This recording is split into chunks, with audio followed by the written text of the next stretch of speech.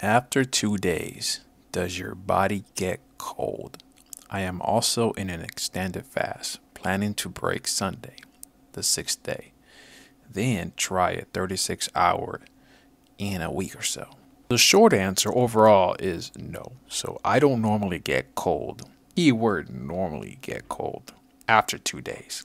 I thought this was an interesting video because right now I'm actually planning on breaking the fast tomorrow, which is going to be a 96. And I'm actually just now starting to feel a little cold. So I figure, you know what? Maybe there's some good timing to this one. So, let's go for it. Why not? I'm going to go ahead and pull out the whiteboard over here. Class is in session. So, I guess I'll break it down into like three just overall categories. So I'm just going to kind of show you the whiteboard over here. I'm just going to start with so category one, okay? For me, category one is the one in where basically I have not, give me 1 second, we'll go ahead and write down some stuff here. So right now, so category one for me right now. So it's basically when I have not fasted, or if I have fasted, it's like the kind where I'm so adapted to it that it doesn't really give me the same effect as much anymore, basically. So I'll go from not quote fasted to suddenly fasted. An example of that might be, hey, I just finished up refeeding over the course of a week or two. So I've been eating consistently like every single day, whether it just be once a day or multiple times a day. And then I suddenly just kind of pull it away. I go right back into the swing of like extended fast or something to that effect, right? If I do that, so basically, if I go from not fasted to then fast, in that scenario, I generally don't feel cold because usually by then my body has kind of like restabilized and refigured out everything. And usually my heart rate and like my blood pressure will be at the more, I guess, let's call it more normal ranges. Let's put it that way. When I say normal ranges, normal for me. And I can usually tell when I'm like breaking away from like a consistent fasting period to like a much more, hey, let's kind of restabilize, let's kind of rebaseline, let's just make sure everything's good before we just dive right back into another swing of things. I literally feel warmer because I mean, quite literally, metabolism, it's kind of going up and whatnot, quite literally. As a matter of fact, the last long fast that I did, the 14-day fast, I don't think I felt cold until like maybe like the day of or the day before. Like I went into that 14-day fast so relatively well fed that I didn't feel cold throughout most of it. I actually didn't. And there was a few pangs of it here and there, but for the most part, I was actually quite fine. I didn't see it coming because I was like, wait a minute, I've actually felt cold in fasts that were shorter. But then I put some dots together. It's like, wait a minute. When I have felt cold on shorter fasts, I have been swinging in and out of them pretty consistently over the period of like a month or two. So like, meaning I might do like alternate day fasting. So like eat one day, not the other, but yes. So like I might eat once every 48 hours. If I keep up once every 48, if I keep it like once every 48 hours for like a month or two, eventually I do start to feel like a little cold. Especially when I did like once every 3 days. I definitely felt cold within about a month. But I'll say this, it doesn't take too long to kind of get the feeling of warmness again.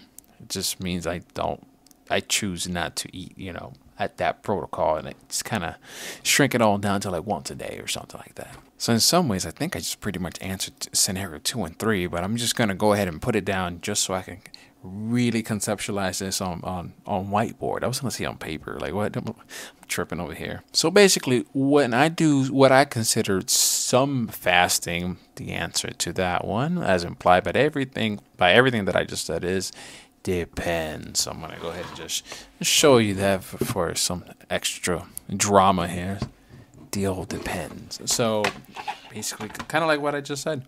When I found myself more experimenting and just kind of seeing where I can take things and where are the limits to my body depending on certain parameters, like what time of day, whether I'm breaking the fast early in the morning, maybe in the afternoon, maybe at night, whether I swing in and out of a 48-hour fast with this particular food, mixing up this, whether it be with octopus or onions or whatever the hell I've done in the past. I've basically noticed that the one common denominator is, if I've been eating, say, between 36 hours to like 2 days, just once, for an extended period of time, eventually I do start to feel cold. I don't really feel that with once a day. Me personally, once a day, I can eat once a day, and I don't feel my body trying to like down regulate or trying to like throttle things down, which then leads to that feeling of cold. And then this one's somewhat obvious, but scenario 3, hey, hella fasting. I'm literally going they're hella fasting. Then yes. What I've been surprised to find is that when I go from, when I'm like hella fasting, and then, so yes, right? And before I continue, my definition of hella fasting is me pushing a new boundary that I haven't pushed before. I say that because there's people I've seen on Reddit, and they're saying, some of them are like, yo, I've got a 70-day fast under the bag. I've done 50 days. And I'm like, golly, whoo, Jesus, fuck. Like, I'm not, like, I'm not there yet. I don't even know that I'll ever be able to get there. Like, I honestly think if I were to try to pull something like that off, I need to like gain all the weight back. At this point, I'm almost convinced I need to go right back to 320 pounds, right? That way I got all the extra surplus energy, right? And then, go on a, controlled starvation, famine thing over here. But right now, at the weight that I am, it ain't happening. I ain't doing no 50 days on 160, 70 pounds. Heck no. The math don't even add up. There's no way that's happening. Hell no. But regardless, for me, relative to me, when I'm more hella fasting, all right, I do start to get cold. Not only do I actually start to get cold, I can actually quite literally see the correlation happening live. So I have like this thing right here. So I, blood pressure and heart rate. And usually when I start to feel the cold, I can literally see my heart rate gradually like decreasing. I literally, like, it's one of the things that I track, just for tracking purposes, to see if I see some patterns and stuff. See if I learn something about myself, right? At the periods that I felt the most cold, typically my heart rate will usually dip down to like between 40 and 50 beats, between 40 and 50 beats per minute. Usually when I'm not feeling cold, my heart rate will be more a little bit elevated. Accordingly, it'll usually be more between, say, 60, 70, not really 80, 60, 70, And the same thing with my blood pressure.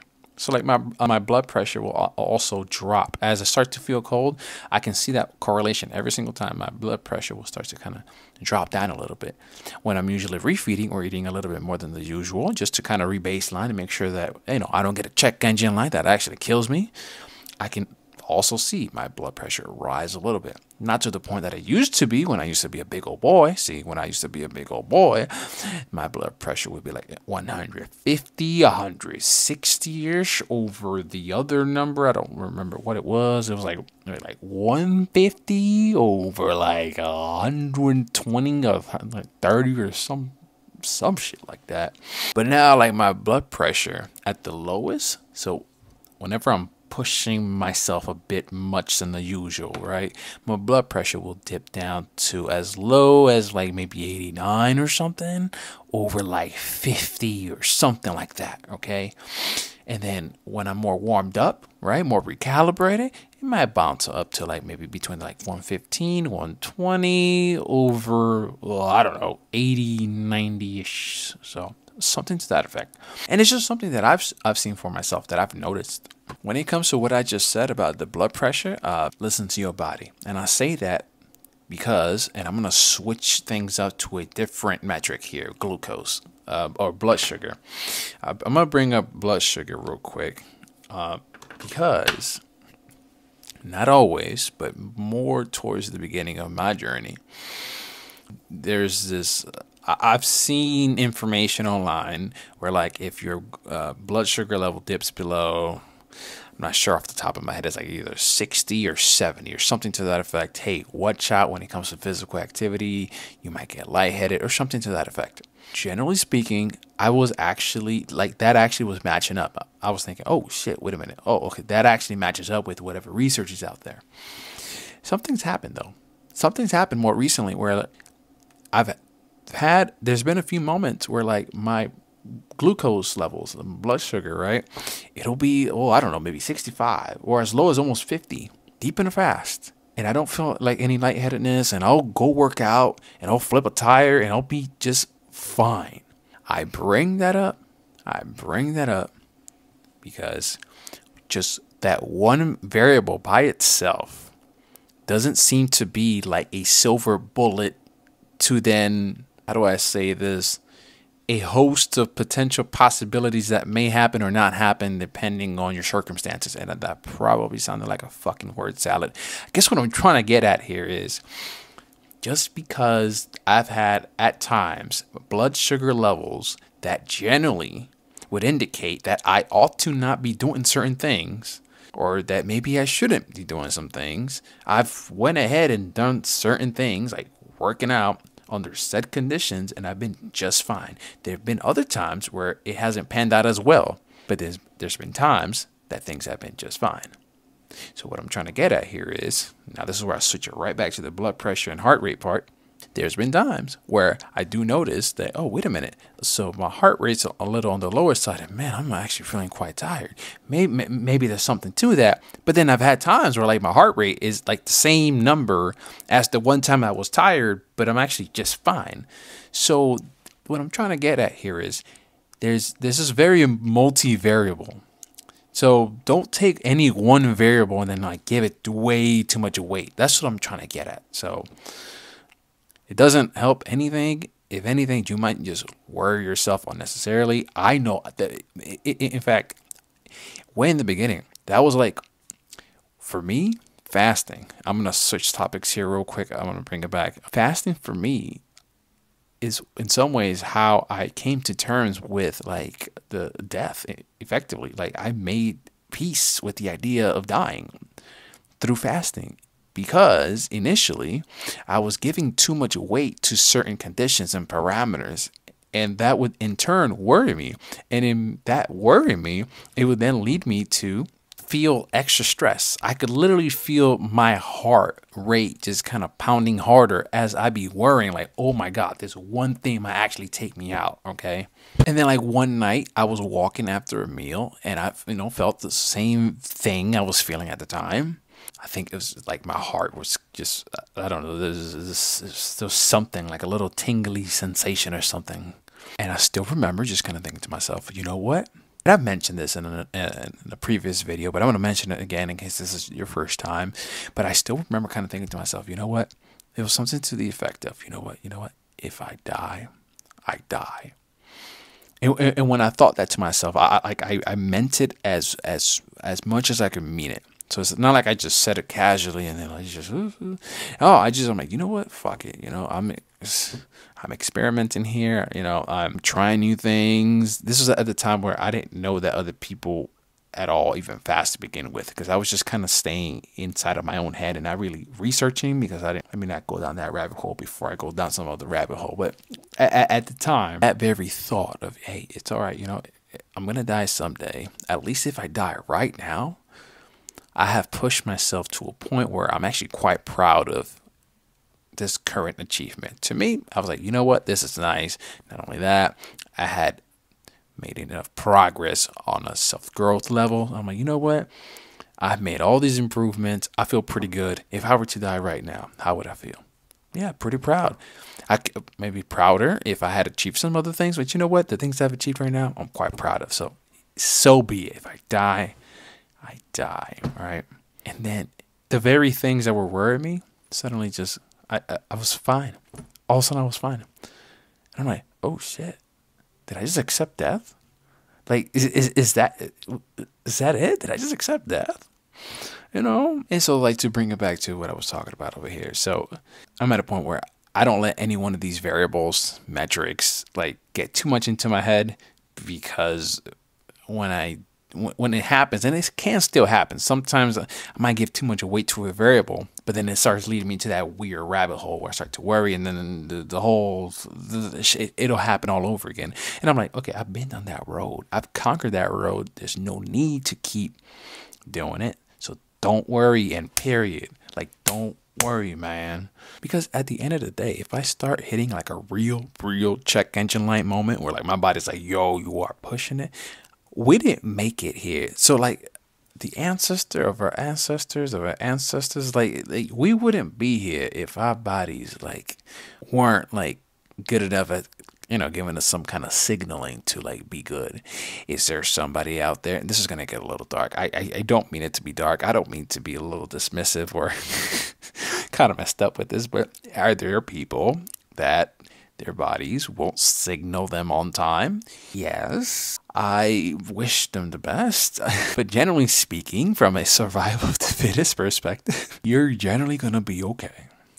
Or I think I'm going to be okay. At least I think I'm going to be okay.